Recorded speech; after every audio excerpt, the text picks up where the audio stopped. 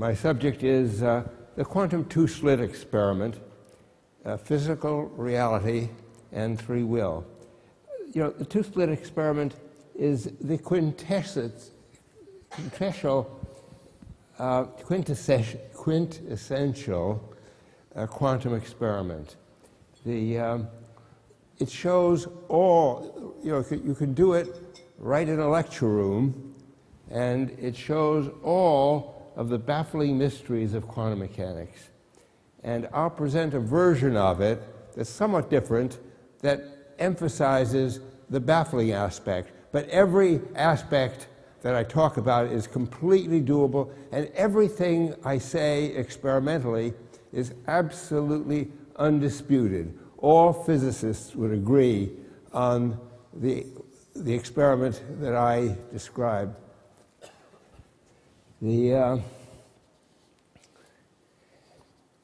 And one essential point is that the quantum experiment arises from, the enigma, the problem, arises because the experimenter assumes that he could freely choose. He has free will. He could freely choose the actual form of the experiment he does. Now, just something about quantum mechanics. Quantum mechanics is a theory about the here and now, and it's intimately involved with you, with our consciousness.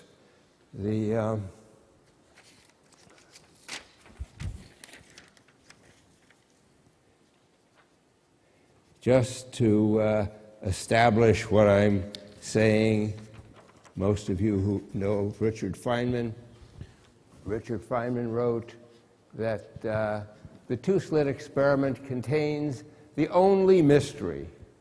We cannot make the mystery go away by explaining how it works. And I will not make the mystery go away by explaining how it works. I'll explain what you will observe, but you'll see that you find there to be a mystery. And it's the basic quantum mystery.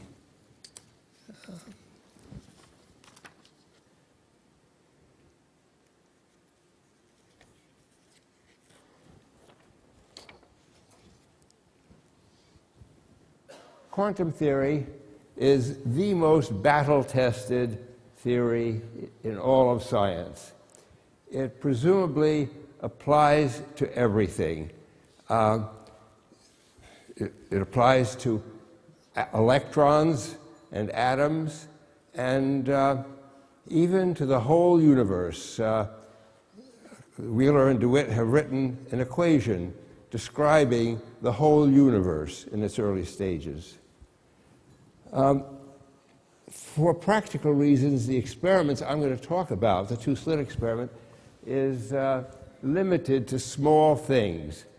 Let's see. In classroom, we do experiments with photons and demonstrate it with photons. Actually, for about $5,000, we have one at UCSC, a demonstration that we can move into the room and demonstrate the quantum enigma with electrons. It's a little harder, we don't do it at UCSC, to demonstrate it with whole atoms. It's also been demonstrated with buckyballs, and even much bigger molecules containing 450 atoms. They're setting up, Zeilinger is setting up to do it with live viruses. You know, when you see the experiment, you'll realize that they're putting these things in two places at once, a live virus in two places at once. And he says if he could do it with a virus, he's going to try it with a tardigrade. A tardigrade is also called a water bear. It's a little animal about 1 millimeter in diameter. Has legs and nose and all that. You can see it under a magnifying glass. When Zeilinger, who has done some of these experiments, was asked, what's the limit? How big can you get? And he said, what's the limit? Only budget. So in our discussion, since it could be done with all sorts of things, we'll just talk about objects, just to be neutral, objects. Okay? Hey, when I talk about objects, be open-minded about what an object is, what an unobserved object is. Is it a hard little ball like a marble, or is it a spread-out, mushy thing, the visible thing like a cloud ball? Be open-minded. It's hard, but be open-minded. Object. Okay.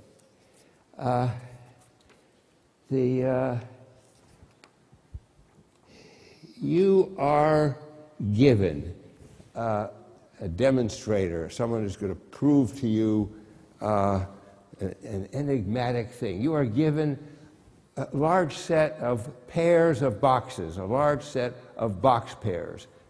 Okay? You're going to do the experiment now. You're told, and you obey, you are told to open a hole, a slit, in each box, the two-slit experiment. You're told to open a slit in each box, and hey, watch where the object, which box the object came out of. Here's your eye, and here's your other eye, or some kind of a detector, and you always see the object came out of one box or the other, one box or the other, repeatedly, every time, one box or the other. So therefore, you establish that the object was in one box or the other, and you establish that there's a funny light on this. You establish that the whole object had been in one box or the other. I mean, if you see it coming out of one box or the other, and you see that the other box is totally empty, then you know that the object had been in one box or the other. I pause. Right? Accept that as evidence? Yes. Good. And you did what you were told. Now you are given a new set of box pairs, and you are told again to open a slit in each box of a pair, one at a time, and you're told, don't look, don't look. Okay? You obey. You do what you're told. Don't look. And what you find, though, you don't see the object coming out of a pair of a box, but you find that the object's impact on a screen, and I should back up a little bit. In the first case, when you were told, look, you saw the object coming out of the box, but you also had a screen, and you saw the objects landed in this sort of random pattern. Okay? I like people who nod. It's always good for a lecturer. Okay, in the next case, you're given a different set of box pairs, and you're told not to look, don't look. And you don't look, but you find that the objects came and they landed on the screen, and hey, they landed in a pattern. Some places the objects landed, some places no objects landed. What you establish is that each object obeyed a rule telling it where it could land. Okay?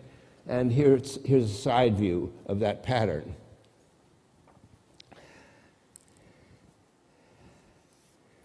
Hey, you do another experiment with that same set of box, with another set of box pairs, actually 3 sets of box pairs, and you separate one set, one distance, and you separate a different set, a different distance. And what you find is that the pattern depends on the spacing of the box pairs. When the box pairs were close together, the pattern is far apart, the pattern is tight. when the box pairs were close together, the pattern is loose, separated. Hey, each object obeyed a rule telling it where it could land on that screen when you didn't look. And hey, now you have established that the rule depended on the separation of the box pairs. Somehow, each and every object knew the position of its box pair. Somehow knew. So, therefore, doing what you were told, you established that for some box pair sets, each object had been wholly in a single box. Hey, but for other box pair sets, you established by your experiment, when you were told not to look, that for those box pair sets, the objects were not wholly in a single box of the pair. Hey, there's a difference, right? The object is either wholly in a single box of its pair, or the object is not wholly in a single box of a pair. It's in two places at once. Okay? Your choice. Your choice. Hey, no problem. No problem. That's probably how the box pairs were prepared. Some box pair sets had objects that were wholly in a single box. Some box pair sets had objects that were distributed over both boxes. Fine, right? But for the next set of box pairs, you are told to choose, freely choose what to establish. And you find that you can establish either of two contradictory pairs. If you choose that first experiment, the look experiment, you establish that that set of box pairs contained an object wholly in a single box. If you choose the other experiment, you establish a contradictory result. Your choice. Hey, what was the actual physical situation before you even chose? Well, here are the experimental facts that you established that, hey, these are undisputed experiments. Undisputed experiments. These are things we teach in physics courses all the time. The experimental facts are, hey, either there was no physical reality to the unobserved objects, or your supposedly free choice of what to observe is actually determined by the prior physical reality, by what was actually in the box pairs, made you choose the appropriate experiment. Well, quantum theory rejects this. This is quantum theory. Quantum theory says that, that there is no physical reality to the unobserved property of something. And it rejects this. This is no free choice, is rejected. And of course, I believe in free choice, and Isaac Bashevis Singer has said, you have to believe in free choice. You have to believe in free will. You have no choice.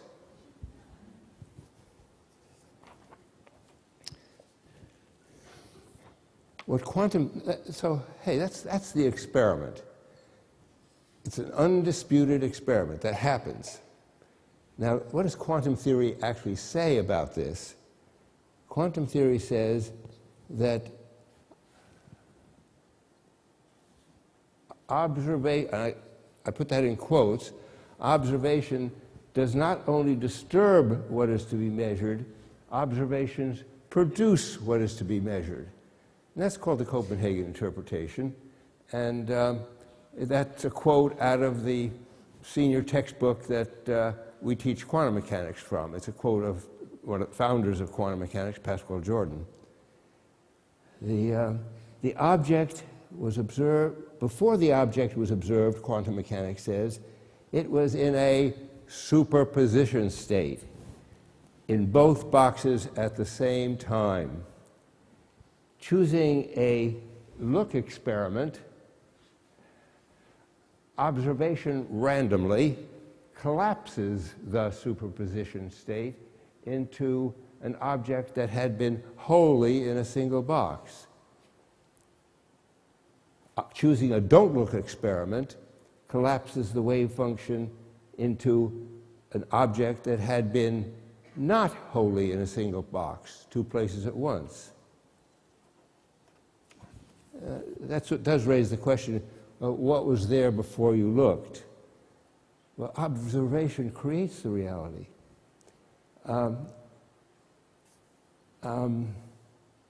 Quantum theory is essentially the Schrödinger equation. But Schrödinger himself, Erwin Schrödinger, saw a problem with conscious observation. In principle, quantum theory applies to the large things as well as the small. We've demonstrated for electrons, atoms, and even big molecules, and they're starting to do experiments with live viruses and tardigrades, which are little 1 millimeter animals. And but Schrödinger saw a problem with observation. In principle, a Geiger counter, for example, that is isolated and unobserved is just a collection of atoms, isn't it? There's nothing mystical about a Geiger counter. Therefore, if a Geiger counter is hit by an atom, it fires, but if the atom both hit it and didn't hit it, the Geiger counter goes into a superposition state of fired and fired, fired and not fired. This is something we can't do, but quantum theory says it happens. It would happen if we could isolate a Geiger counter. Consider Schrödinger's famous cat in the box story. And here's a picture of it. And it actually shows how we prepared the objects, the box pairs. What we did was we sent the objects in, they hit sort of a semi-transparent mirror. They either went through or bounced off, and either went into the top box or the bottom box. You know, we're thinking quantum mechanically that thing is a cloudy wave thing. But hey, in the bottom box, in this case, in Schrödinger's case, he had a Geiger counter, which opens, if an atom comes into that box, would open a bottle of poison gas. And there's a cat. And the cat would die if the atom came into this box. The cat would not die if it came into this box. But quantum mechanics can demonstrate that before you observed, the atom was in two places at once. It was in both boxes. Therefore, quantum mechanics is saying the cat is simultaneously alive and dead. And quantum theory, before you look, says the cat is in a superposition state, both alive and dead. But we know that on looking, you see either an alive or dead cat. Somehow, in a way not explained by quantum theory, conscious, I put conscious in quotes, because I don't know what it is, but observation collapses the superposition state. Hey, it can get worse. Consider that the atom entered the box 8 hours ago. In that case, you will find either you become aware of a hungry cat or a cat in rigor mortis. Quantum mechanics says you create the history. And there have been experiments demonstrating that, not with cats. Schrödinger's point was, even though it's a result of his equation, he says absurd. But it is what quantum theory says. And And it's been demonstrated with increasingly large objects, not close to cats, but big, big molecules.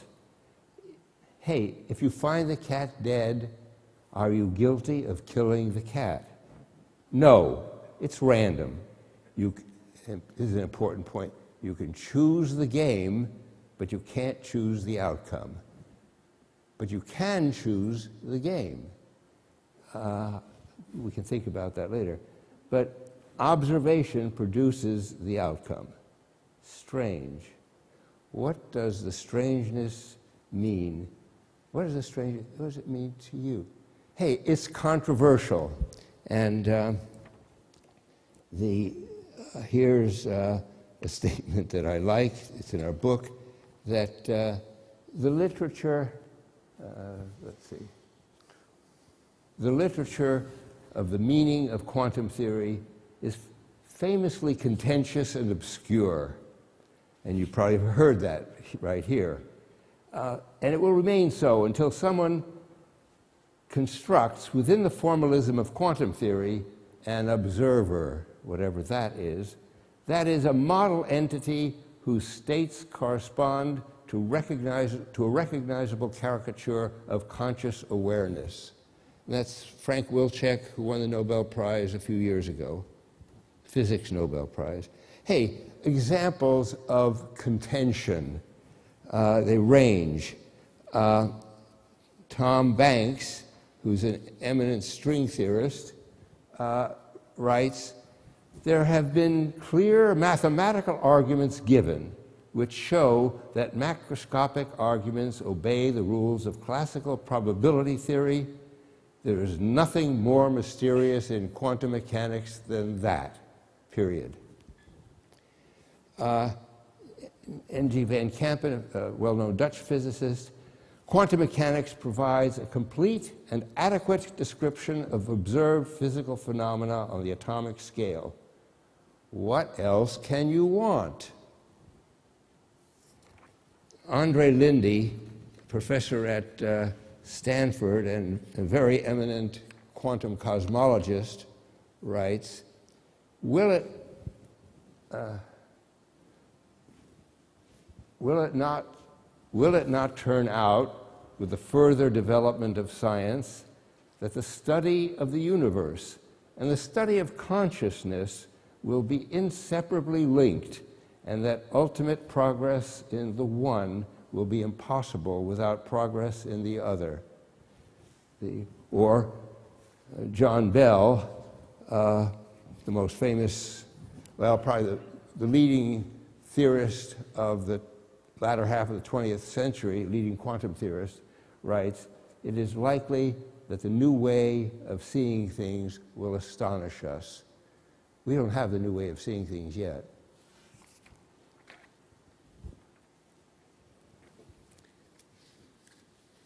Okay, So, Dr. Rosenblum, can you just come here for a second?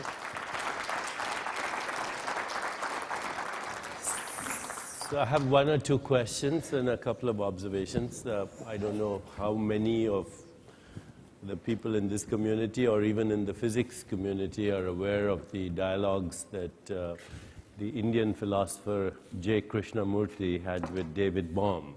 And you know, one of the points that Krishnamurti always raised in those dialogues, which was utterly baffling to most people, and he was actually articulating something which comes from ancient Vedic wisdom tradition, and he said it in one sentence. He said, the observer is the observed. He kept saying that over and over. In fact, that's what he was known for. The observer is the observed.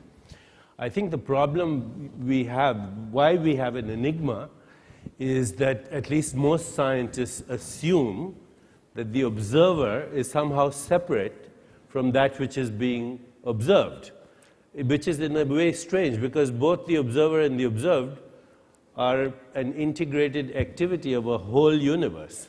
You are an activity of the universe, and that which you're observing is also an activity of the universe, and it's a single activity. Schrödinger's equation ultimately ends up predicting every element in the periodic table, right? And this is probably the most successful equation, even more so, I think, than Einstein's equation. And Einstein also had a problem with this whole enigma thing. But if we assume that the subject-object split is artificial, that nature or the cosmos is a single reality, then there's no enigma. Well, I find that puzzling, and puzzlement is an enigma, so whether it's enigmatic is certainly in the eye of the beholder. I think I know people who would find it enigmatic, and if that Schrödinger was a Vedantist, is that the same thing? As Schrödinger was a Vedantist, and you quoted Andre Linde, yes, who Joel also quotes in his book when he talks about eternal inflation, and he's a student of Vedanta as well. That I didn't know, but I certainly, if you accept Vedanta, I don't know how to say it, but Vedanta, if you accept it, as I guess you don't see a problem. I think most of us, in Western culture, see that as enigmatic. I see. But just asking a question of you right now, do you think that the assumption of science that the observer is somehow outside the universe, observing it independently, is that a good assumption, or is not the observer an activity also of the universe?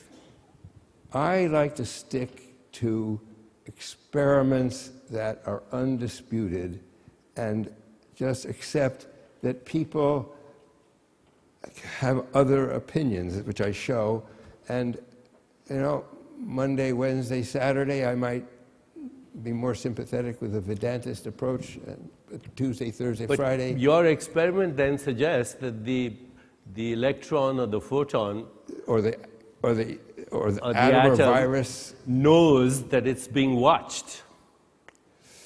I don't know what it means to say an atom knows. Well, because it chooses its behavior on whether it's being watched or not. I can't deny that, but I find that very puzzling. Okay, thank you, sir.